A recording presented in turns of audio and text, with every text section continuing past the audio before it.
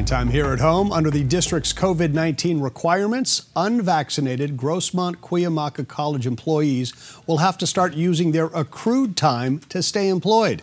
KUSI's Teresa Sardina joins us live from El Cajon. She's got the latest on that and also what many are doing to try to bring more attention to what's happening there in the college community. Teresa? Good evening, Logan. I'm here at Grossmont College, and tomorrow staff, faculty, and students will be rallying because they're not happy with how the spring semester looks. Now, the semester started 3 weeks ago, and employees were able to work remotely, but starting tomorrow, that changes for unvaccinated employees. Under Grossmont-Cuyamaca Community College District's COVID-19 vaccination requirement, dozens of unvaccinated employees will be off starting February 22nd, using accrued time, vacation, and sick hours.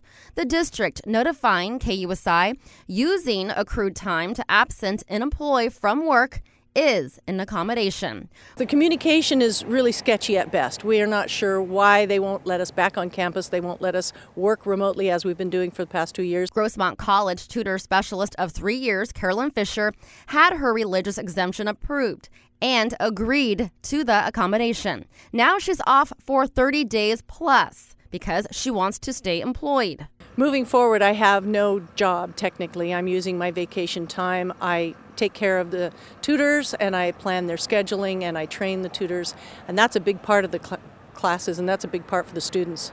Just 5 days before the spring college semester started, January 31st, KUSI met with several employees from Grossmont College that had their exemptions approved, hoping to resume working as they were in the fall semester. The unvaccinated were able to work on campus and test weekly, wear a mask, socially distance. Some were able to work remotely when advised, depending on position. And right before the spring semester started, they had to let the district know what their plan was moving forward. Either use accrued time until February 22nd or face discipline. One employee we spoke to was given the option to work remotely since he's retiring this year.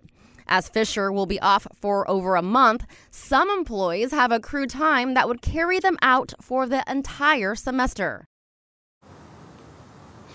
Now, starting tomorrow, those unvaccinated employees will no longer be able to work remotely, but the unvaccinated students will be able to study remotely, but not able to be on campus to get classes they need, such as labs. So starting tomorrow at 8:30 in the morning to 10, dozens of staff, faculty, and students will be rallying across the street from Grossmont College.